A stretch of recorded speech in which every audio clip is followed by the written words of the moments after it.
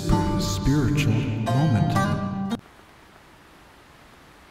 I wonder if no one watches this video. Did it ever really exist? Train the muscles, not the joints.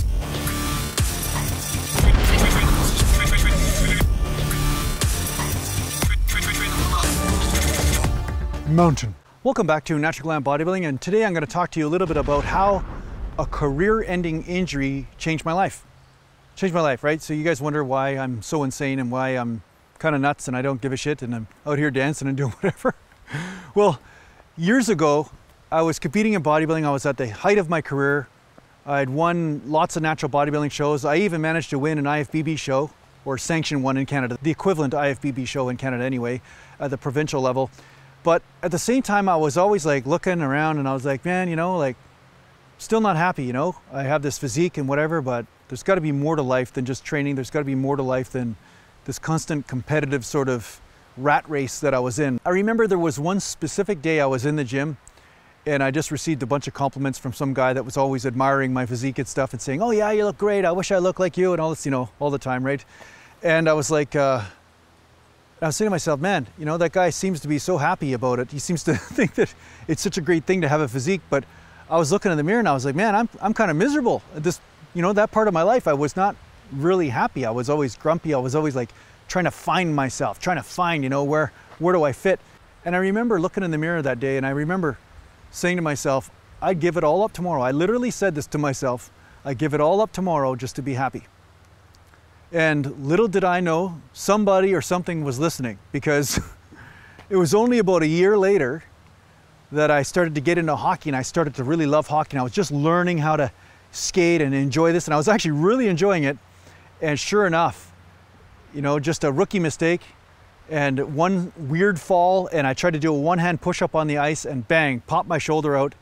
And ever since then, of course, my shoulder's never been the same. And I popped it out multiple times because I was playing a lot of hockey at the time, because that was the only thing I did enjoy.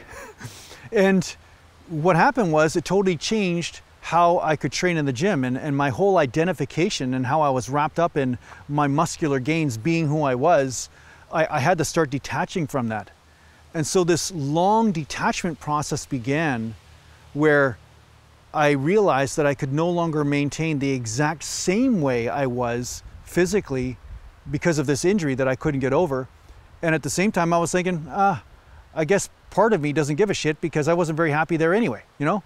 I'd rather just go play some hockey or something, right?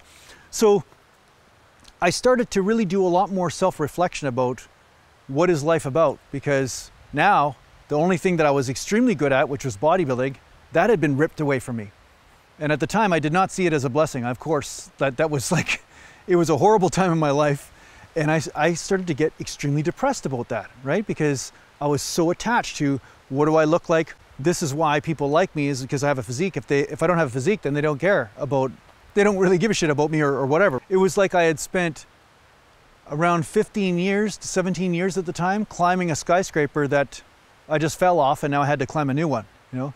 And so that's when I started seeking. I started seeking meditation. I started seeking supernatural type of techniques for healing, whether it was Qigong or whether it was mantra practice or meditation, and seeking out energetic healers and stuff. And that's how I ended up becoming a meditation teacher. That's how I ended up starting to unravel this overwhelming attachment I had to the physical body.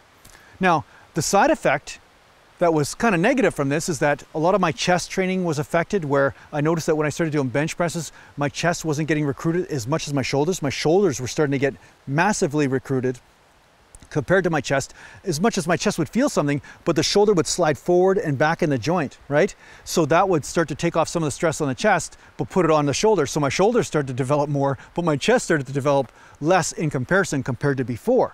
So I created a chest training course, but some people are like, oh, you don't know how to train chest because your chest is smaller than your delts, but they don't realize that I had had injury that caused a side effect of my physical body, right? So it's nothing I can do anything about. It's kind of like making fun of Stephen Hawking because he can't run the 100-meter dash. You know what I'm saying? Like, it's just, that's the kind of shit you get on YouTube, you know? Not very much compassion on here, but that's okay, whatever, right? Good thing I'm not attached. So the thing is that the positive part of this was that I learned how to be fulfilled without looking physically And the funny thing is that when you are fulfilled without looking physically, you start to really enjoy your life. And you start to enjoy the physical things, a lot of the things that you couldn't enjoy before. And then life becomes a fun game, right?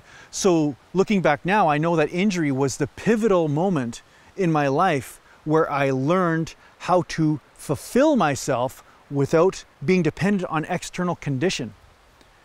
So yeah, I know a lot of you guys out there are on this channel for a lot of reasons. Sometimes you're like, hey, I'm really insecure, Jason, I just want to be bigger and stronger, whatever.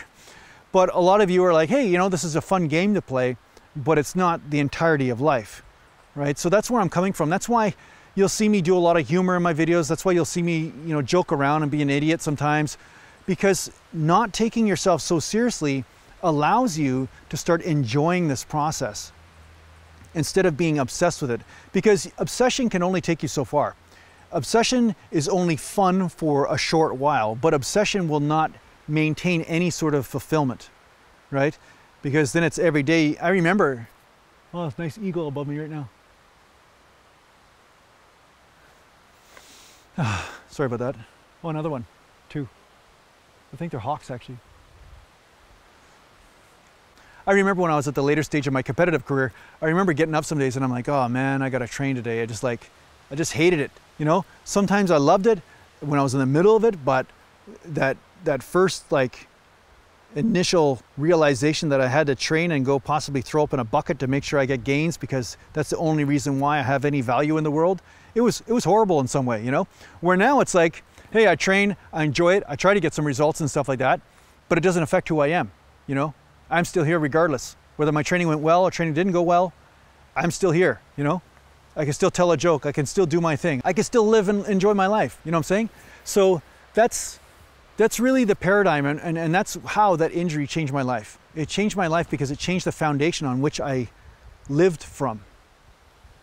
So if I was going to give you guys any advice, make sure that as much as it's good to pursue goals, and it's good to really try your best to be the best you can with a lot of different things, also work on not attaching to the outcome so much, so that way you can at least enjoy the process. Because even in this YouTube game, I've been doing videos for 8 years on here, and it has been a challenge. It's been a lot of negativity and a lot of positivity too, but it's been like drudgery, and YouTube has not helped me much, and I've had a real struggle just getting my message out there. There's been nothing but adversity, but that's part of the fun, you know? Part of the fun is the journey and the building of something. And I remember when I was a kid, I always remember that the time of building something was so much fun, and sometimes once it was built, it was almost like, oh, okay, well, that's great. Now what? You know what I mean? So it's the journey that's so much fun.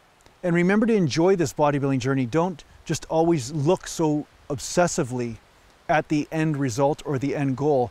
And then, funny enough, you're going to have a greater capacity to reach your goal, because mentally and emotionally, you're going to have more energy and passion, because enjoyment is an amazing energy source.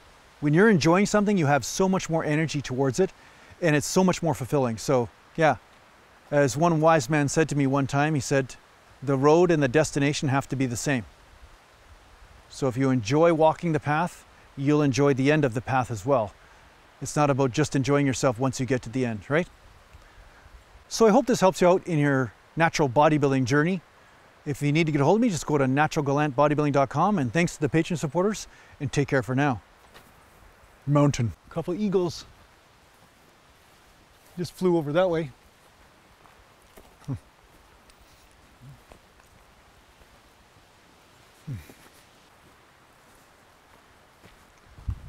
You still here?